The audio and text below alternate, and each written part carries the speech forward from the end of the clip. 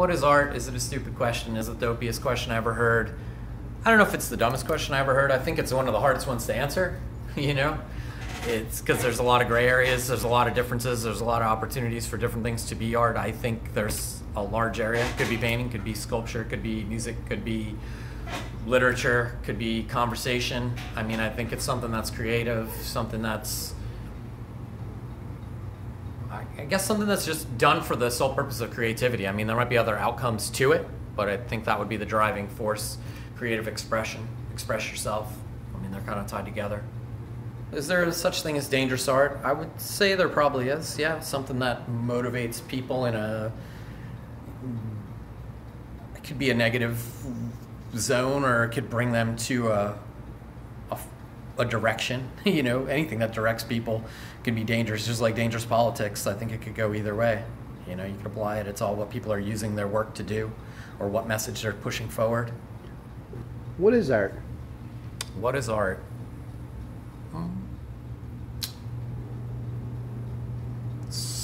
It's definitely, I guess for me, if I was going to answer it personally, it would be a creative zone, a place that I'm going, where I'm hanging out with my thoughts, that you don't exist, the outside doesn't exist, time doesn't really exist. You check in with it once in a while, and then you jump out of art and you look at it, and you're looking at art. But when you're actually experiencing it, same with music. When I do music, it's that same place that I think is the real place of art, or the real thing. Kind of wishy-washy, hard to define, but it's a moment more than a product. So, okay, so is there dangerous art in the context of, should art be censored, or should it be pulled down, or should it be blocked, or something covered up in a museum? I don't really think so. I mean, I don't, if it's flat art, if it's a painting, if it's, I think the thing I was thinking initially was more like, depending on your words, what you're trying to motivate. But I don't think there should be a censorship of anything. I mean, it's like I said in the beginning, art's a take it or leave it thing. I don't think there's an obligation by the viewer or the art creator to do anything. It's just something you're creating and doing, and it's stirring the pot maybe, and giving people ideas or showing them something. It's basically a shared expression, and you could choose to turn away. So I don't know, if you're that manipulated by an image or a song to do something dangerous, then I don't know, that might be a little, yeah, that's a little weird. Art could be dangerous if you paint it on razor blades. No. Could art be dangerous? I guess you could say that, again, because it wields a power. Anything that wields a power could be dangerous, but again, it's going to be who's following it, what's going on. I don't know. It's gray. I mean, it's true. I guess what you were saying is how people are using art as like maybe an advertisement or something. Sure. To motivate people in different ways, and they're basically trying to take it under the gaze that this is cool and use it as some kind of peer directive thing, or you're going to be in the in crowd for doing it. And again, I don't know, I still think that's more tied into just mainstream media and generic stuff than real art. I think is more moving all that stuff along, you know, pop music. And if it's art, it's gonna be poppy. I don't know. I guess it could bleed over. It's weird to think about. No, I think what is art? It's an alright question. It's, you know, I think it's a lot of different things for a lot of different people. I don't know, dude. It's weird. Actually, it is a weird question, because it's like for the longest time, I wouldn't even call myself an artist. I would just say I'm a painter.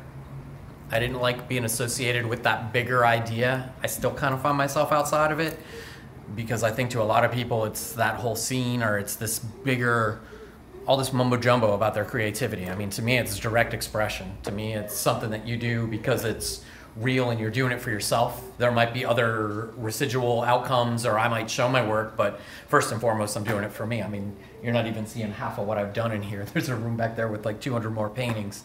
So it's not like I'm doing this because, you know, I got enough paintings that I could probably have a cute career for the next 5 years, but all I want to do is make more. So I think that to me is where art starts, you know? Is where? That weird obsession where you have to do it. You know, I don't know, because then there's the question of, well, what's the difference between craft and art? It's like, yeah, I don't know. I don't like to make that call, because a lot of people all want to be in the same boat. But again, it's more just like, what is that personal experience? It's got that thing where you kind of got to do it, and it's, I don't know, it shouldn't to me, what I like to believe is art, I guess, too, is just something that's not so simply explained. There's some abstraction to it. It's hanging out in some land of Yeah, magic. the got to do it would mean that obese people are artists because they've just got to eat. I have an issue eating, and sometimes I've just got to overeat. Sure. So I don't know, I don't know about that myself, but so what would you say? What is art?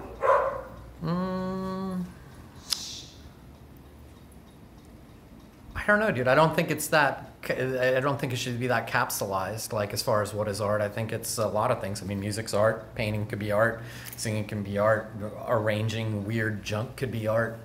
I mean, you could look at a guy who's created a junkyard into a coliseum of insanity, where you see those outsider artists just building everything into everything, making castles. That's definitely art to me.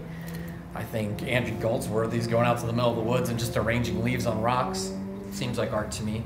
But then there's plenty of other things that don't seem like art to me that are still in that same bag. That's why I think that's the hard part to control or stick in the box.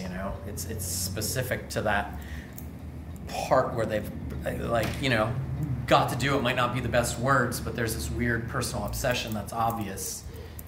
This idea that there is a perfect arrangement of whatever, notes, things, visuals, words. Could be a poet, I guess. Definitely could be an artist.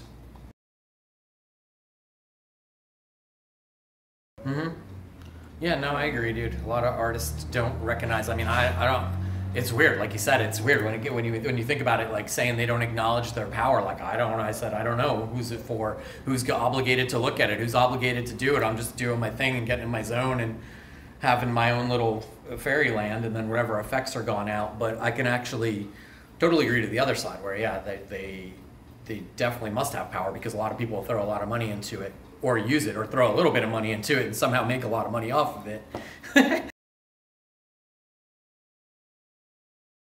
I mean, if we're saying people can't even think for themselves, then what? We're all just robots.